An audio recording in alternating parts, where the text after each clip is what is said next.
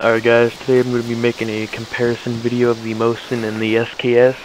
The first few clips are me getting kills with the SKS and the Mosin on zombies. Mostly the SKS because I couldn't find those zombies when I had the Mosin. I don't have any clips of me killing people with them because the server only had like 2 to 3 other people in it that were like way somewhere else. I think I was in Svetlojarsk or whatever it's called in this video, but I'm not too sure. And a trick is, if you turn your point of view all the way down, or FOV, you can snipe way easier, like zooms in your sniper scope. But look at this long range kill. I seen somebody get hit by a zombie and I killed the zombie and like saved them.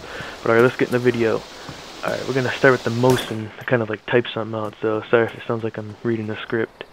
Alright, I typed, the Mosin is a really good sniper rifle. It's a bolt action sniper rifle. The effective range is about 300 meters and 800 meters with a long range scope.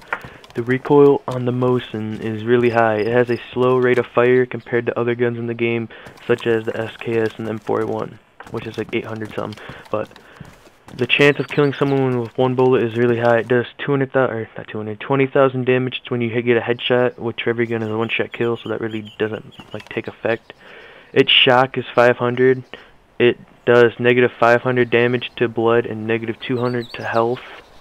The chance of bleeding if shot is 200%. It uses 7.62 51mm ammo. It holds 5 rounds at a time. The attachments for it are the PU scope, the long range scope, the M44 compressor or compensator. The Atlas bipod, and the M91 bayonet. The Mosin can be found in residential and civilian areas, and also farms, shipwrecks, and industrial areas. It's considered rare on the rarity scale. You can paint it black, camo, green, and it takes up 21 slots in a backpack. Also 7 times 3, so like 7 long and 3 up. Alright, now we're gonna get with the SKS. And I just noticed the gameplay is just me walking around looting. I don't really have anything else to put in there. I might try to find something else. But the SKS is really good. Is a really good multi-purpose weapon. Whether it's close combat or long-range combat, sniping, you can always rely on the SKS. The SKS holds 10 bullets in a clip.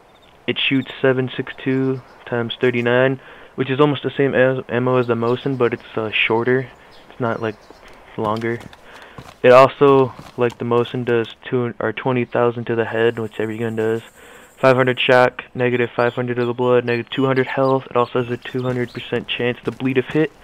You can find the Mosin in residential, civilian areas, farms and industrial, and general military loot like airfields. It's considered uncommon on the rarity scale. It comes in black, green, and wood. Coloring it takes up 18 slots, 6 times 3 in your backpack. And what is this?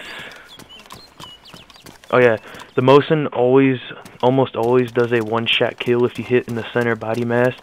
But if you hit a limb, you may have to fire another shot to kill.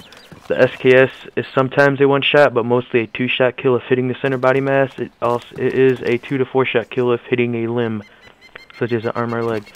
They are both a one-shot kill on a zombie, but I don't really know if it's a one-shot to the limb, but it's a one-shot in the general body mass.